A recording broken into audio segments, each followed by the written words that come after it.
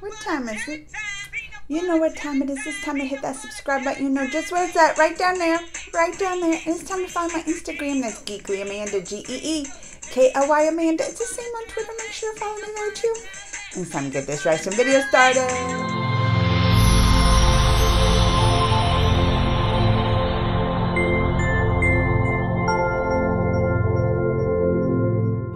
I was given this request by Shubham. I shouldn't even do it because Shubham, he tried to mess with me on my last live, but that's all right. It's the story of Ananta Shesha. And it said, you know, it's no more about the Krishna Laxman Balaram avatar. You know, I'm always about the Krishna of Lord Vishnu and Shinag. So I was like, I gotta check this out. It's a good informative video, it looks like, of the snake bed of Vishnu. Y'all ready to do this? You ready to watch this with me? Let's go.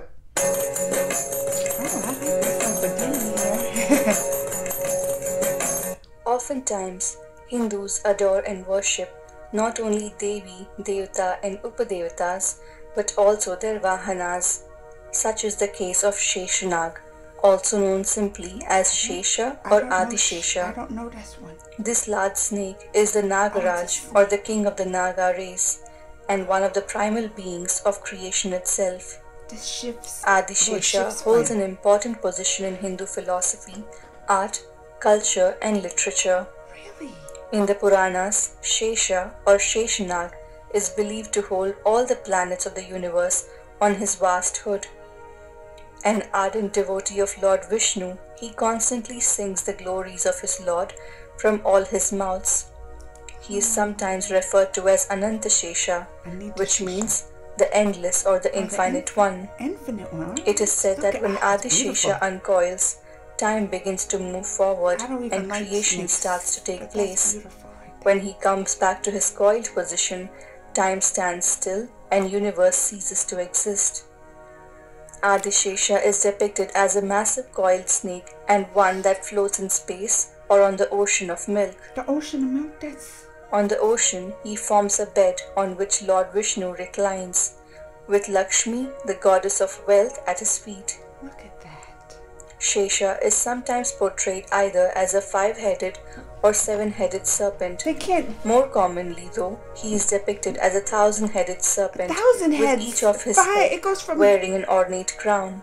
That escalates quickly. In the Bhagavad Gita, Lord Krishna declares, Ananta Shesha Naganam.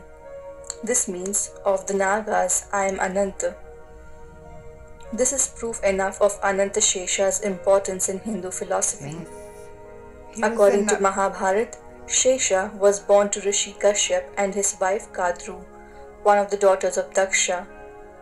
In due course of time, Kadru gave birth to 1,000 snakes, of which Shesha was the eldest. After him, Vasuki, Airavat and Takshak were born in that order. Many of Shesha's brothers were cruel by nature and took great pleasure in inflicting harm upon others. Kashyap also sired Garuda through Vinatha, Kadru's sister. Shesha's brothers were unkind to him as well. Oh. Disgusted with the bad behavior of his brothers, Shesha left his family and decided to undertake severe austerities and penance. He lived merely on air and meditated in a number of places, including Gandhamadana, Badrikashram, Pushkar, Gokarna, and the Himalayas. Pleased with his dedication and devotion, Brahma appeared before Shesha and told him to ask for a boon. Shesha requested that he should be able to keep his mind under control so that he could continue with his ascetic practices. Brahma gladly bestowed the boon upon him. That's something right there. Brahma then asked a favor of Shesha to go beneath earth and stabilize it. The latter was only too happy to be given the new responsibility. He immediately went to Patal Lok, raised his hood and balanced the earth over it. It is believed that he supports the earth even today. Wow. Adi Shesha, Sri Mahavishnu's prime devotee, saw to it that he accompanied his Lord even during his avatars. He had descended to earth in 2 human forms, namely Lakshman and Balaram. When Vishnu came to earth as Ram, Shesha accompanied him as his ever-devoted, ever-loving younger brother Lakshman. Lakshman's devotion and dedication to Ram was exemplary. Yeah. He selflessly served his brother, never once thinking of his own comfort. He was always by his side. When Ram went on exile, Lakshman left his wife behind and accompanied his brother to the forest. There, his main mission was to serve and protect Ram and Sita at all times. When Vishnu manifested as Krishna, Shesha came along with him as his elder brother Balaram. One lesser-known legend of the Mahabharata claims that Adi Shesha was present along with Krishna even during the great war of Kurukshetra. According to this story, the divine serpent supported the wheels of Arjuna's chariot, thereby also protecting the Pandava prince from harm while on the battlefield. After the end of each of Vishnu's avatar, Shesha returns back to his abode in the Patal Lok. Did you know in every avatar of Vishnu, Adi Shesha would die before him? It is important to know that as Lakshmana and Balaram were the incarnation of Sheshnag on whom Lord Vishnu resides, it is essential for Shesha to die before the incarnation of Vishnu so that when Vishnu gives up his life and returns to Vaikuntha Dham, Ananta Shesha is ready to serve his Lord. In both of Shesha's avatars as Lakshman and Balaram, he ended his avatar before Vishnu to serve Lord Vishnu in Vaikuntha Dham. To know more about the death of Lakshman and Balaram, talk about devotion. That's devotion. Even when Lord he come back as the different avatars, he was always there by his side, and that makes sense because you would think, Ram, I didn't even realize the brother had a wife that he left just to go and be at Ram's side to help him, protect him. Devotion. And then you hear so much too, just watching Mahabharata, and Krishna's brother through the times, always by his side, devotion. I mean, and then he would die before the Lord and all the avatars that come back, just so he can be there to greet. I like this, Shesha. I had never heard of this until now. Thank you, Shubham, for requesting this. This is what I want. So many things go back to snakes within, right?